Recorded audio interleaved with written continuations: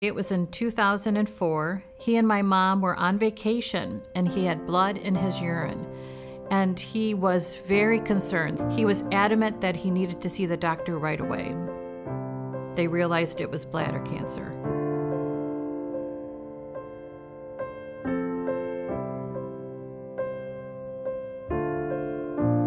I would say that my dad is a very devoted family man, very devoted to the family, to my mom, to my sisters, my brothers and I, and to the grandchildren.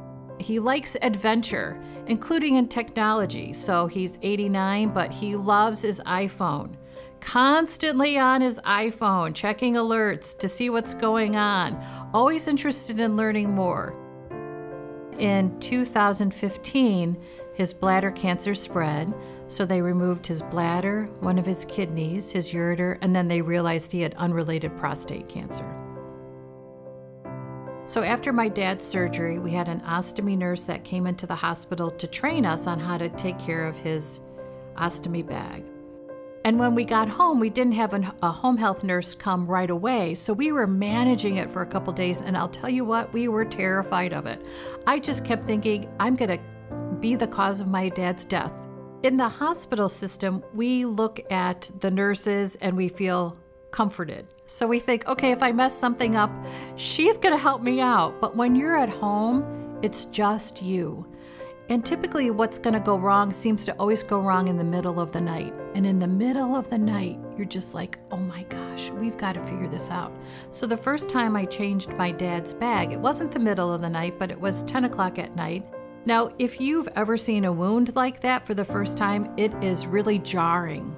We didn't know what to expect, and when we saw the wound from the surgery, I thought my mom was gonna pass out.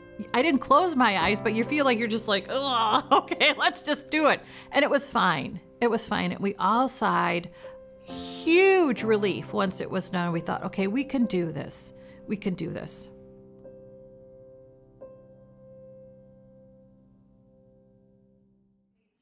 I think when my parents were both really ill at the same time, that was a significant challenge because I felt like I was drowning.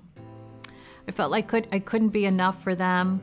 I felt like I didn't have enough time for my business. I was so worried about them. I was worried about myself. It just felt like I got up every day and I was like, what else can go wrong? And that expression of don't sweat the small stuff is truly how you get through caregiving, because you just are like, who cares? That literally does not matter. This is what matters. And so your focus stays on your priorities and your values. And you realize that you're living life in a much more fulfilling way because you're living based on your values and your priorities. I think that's really hope. Our ability to stay true to who we are. And so what I did at the beginning of the summer, which actually worked out great, was I got a pass to our community outdoor pool, and I would just take that time to float up and down. I would just lay on my back in the water, watch the clouds go by, and that break, which was just really an hour every day, was exactly what I needed, and it made me feel like I wasn't drowning anymore. When you're first beginning your caregiving journey, it's really helpful if you can figure out what it is that makes you feel alive. And keep that during caregiving. Tell people about that so they can respect it. So for instance, the swimming for me has been a priority. My parents would always say, did you get to the pool today? Because they knew that's what made me feel alive. So what makes you feel alive is what is important to you. Tell that to other people so that they can make sure that you keep it in your life.